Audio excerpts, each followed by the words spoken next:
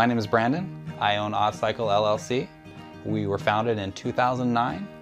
We originally started, me and a good friend, we were putting motorcycles together. And one day it dawned on me, why not take it apart and sell it? We were traveling great distances, and that's kind of how it started. I was using MotoLister. It really isn't engineered for what we do.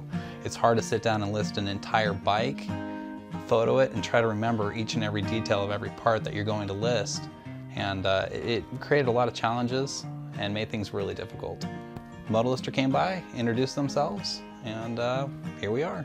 I've been using MotoLister since the beginning, which has been right around, what, 3.5, 4 years. It definitely streamlined it, the live feed with the photos. We were able to get more detail, more descriptions. Just makes life a lot easier.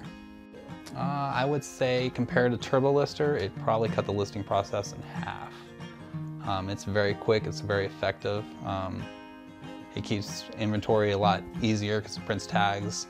It makes the process a much easier, streamlined process, and it also gives you availability to teach others that have no ability to list. So it's a great product, it really is.